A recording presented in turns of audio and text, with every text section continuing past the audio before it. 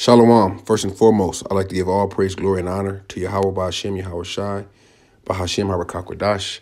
Double honors to my apostles and elders of Great Millstone that taught me this truth, and a sincere shalom, wa barakatham to the hopeful elect, you men that are prophesying and laboring in this truth, in this doctrine throughout the four winds of the world. To you, I say shalom. All right, the title of this lesson is going to be The Most High is Tormenting Puerto Rico. And he's tormenting Puerto Rico with earthquakes right now. These people they don't know whether to go back in their house, whether they'll have a house, okay? And it all started, I believe, Tuesday when a big earthquake hit out there and it destroyed homes and it killed one person. But it's several 500 or so or more aftershocks, and the people are on edge over there. But it's well deserved because Ephraim, which is this tribe of, Ephraim, which is a tribe of Ephraim, which is the so-called Puerto Ricans, is the head tribe of the Northern Kingdom, and all they do over there, I'm pretty sure they're praying to Jesus Christ right now, which is a false idol. All right, they have what is it, the Guadalupe Mary in their house. They have a little shrine. They're heavy into idolatry over there in Puerto Rico. Those Ephraimites. Okay, some of them are into voodoo and things of that nature. All right, and the Most High is fed up. All right, so he's going to continue to torment Puerto Rico with plagues, whether it be earthquakes or it could be another hurricane. Who knows? Okay, but the Most High is not playing right now. And this is the time, the last days that we're in, and everything's going to heat up for you Israelites. All right, you Israelites that don't want to get right, you Israelites that want to continue to walk after the ways of Esau. Okay, want to continue to put your trust in false gods, false deities. Put your trust in Christianity. Put your trust in Catholicism. All right, the Most High is going to continue to jack you Israelites up, and this is only the tip of the iceberg. This is small. All right, the Most High could, if he wanted to, he could put an earthquake over there, 9.0, 10 point something over the Richter scale, and split that damn island completely in half. Okay, and in the last days we're living in, you're going to see things like that. All right, you're going to see things that you never thought you'd see, things that you thought you would see on a movie somewhere. All right, so let me read a little bit of this article, and I'll pull some precepts, and Lord willing, this lesson is edifying to the elect. All right, it says an earthquake with a preliminary magnitude of 6.0 rattled Puerto Rico on Saturday morning, the U.S. Geological Survey report. The quake was about 8 miles south of Indios, Puerto Rico, in the Caribbean Sea, the USGS said, in the depth of 6.2 miles. Puerto Rico has been rattled by tremblers throughout the week, including a 6.4 magnitude quake that killed at least one man, destroyed a 6.4 magnitude quake Tuesday that killed at least one man and destroyed homes and left most of the island without power. A 5.2 magnitude aftershock struck on Friday. So, every day the Most High is hitting you Ephraimites with these earthquakes. All right, the U.S. territory was expecting power to return on Saturday to its 3 million residents, and authorities had tweeted that 95% restored a couple of hours before the quake. All right, so that's that when there's peace and safety scripture in 1 Thessalonians 4. All right, when you think everything is all good, everything's going to be back to the way it was, bam, the Most High hit their ass with another earthquake. Okay. Let me see. Parts of Lares,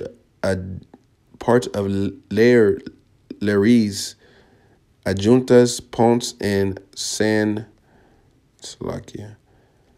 Germain lost electrical service after Saturday's quake. The power company Electric Energy Authority said after the tremor, power was about 93% of the island. Was on to about 93% of the island, the Puerto Rican Electric Power Authority said. Since December 28th, about 500 earthquakes of magnitude 2.0 or higher have hit Puerto Rico. All right, so it's a real short article, but you got to, if you have spiritual eyes to see, you see the Most High is not messing around right now. All right, the Most High, he's fed up. He's fed up with the idolatry. He's fed up with Jake. He's fed up with you wicked-ass niggas. All right, this is the book of 2nd Ezra, chapter 9 and verse 1. He answered me then and said, measure thou the time diligently in itself, and when thou seest part of the signs pass, which I have told thee before, then thou shalt understand those signs are the prophecies. All right, earthquakes were prophesied in the scriptures. Okay, that there will be earthquakes in diverse places, according to Matthew the 24th chapter, Mark the 13th chapter, Luke the 21st chapter, that there will be earthquakes in diverse places when the Lord was, about to make his return, and that's part of the signs. Verse 2, then thou shalt understand that it is the very same time wherein the highest will begin to visit the world which he made. Therefore, when there shall be seen earthquakes and uproars of the people in the world. All right. And Puerto Rico had both of those. Puerto Rico, people were just in uprising, trying to throw their president out or governor out or whatever over there. Whoever their appointed leader was, they were marching at his mansion, demanding that he, get out of office. Okay. And of course they had earthquakes, over 500 earthquakes from the 28th, December 28th until now. All right, 2 weeks, 500 earthquakes or more than likely. Okay, but hey, you Israelites, it's going to be there's going to be 2/3 of Israelite that's not going to wake up to this truth. That's not going to come back to the heritage, and they're going to have to get judged, whether they be in America, Puerto Rico, or South America, Central America, wherever they may be in the world, wherever you Israelites are scattered throughout the four winds amongst these heathens. All right, you're going to get judged, and you're going to get judged swiftly. Okay, next scripture I want to get is the book of Hosea. I have a few scriptures in Hosea, actually, I want to touch on. This is Hosea 4 and verse 17. Ephraim is joined to idols, let him alone. Okay, so Ephraim has always been, the tribe of Ephraim, which is the head tribe of the northern kingdom, have always been fixated with idols. All right. All the way back to the Assyrian captivity, okay? And when they came over here, they began to, they tried to follow the law, statutes, and commandments, but they reverted back to their false idols, worshiping the sun, and of course when the conquistadors, the French, the English came over here and they gave them Christianity, it was hook, line, and sinker. All right, they were all in. All right, Jesus is their Lord and Savior, okay? And, it says, let him alone. It says cast. That means, I think that let him alone, I looked it up, it means cast out. Okay. Let me jump over to Hosea 5, and I'm going to start at verse 3. I know Ephraim and Israel is not hid from me. For now, O Ephraim, thou committest whoredoms, and Israel is defiled. All right. They committed whoredoms because they went following out these false idols and deities. Okay, they will not frame their doings to turn unto the Most High. For the spirit of whoredoms is in the midst of them, and they have not known the Lord. All right, so that spirit of whoredoms has always been in the midst of Ephraim. Okay, and until they acknowledge their offenses, the Most High is going to continue to jack them up. Okay, because I know a lot of these Ephraimites is, over there praying with their rosaries and praying to Jesus, to stop the earthquakes and, let things go back to like they were. No, things ain't gonna never go back to like they were. Things are going to get worse. All right, and the Most High is jacking you Ephraimites up, man. And what other tribes are mixed amongst you Ephraimites over there also. Okay. Let me get this real quick. This is 1 Thessalonians 4 and 5. 5, and I'm going to start at verse 2. For yourselves know perfectly that the day of the Lord cometh as a thief in the night. And that's how that earthquake came. That earthquake comes and you don't know when it's coming. That's the cold part of it. You don't know when a hurricane's coming, a tornado. Okay, when some of these natural disasters are coming. The earthquake is like, that's the Most High.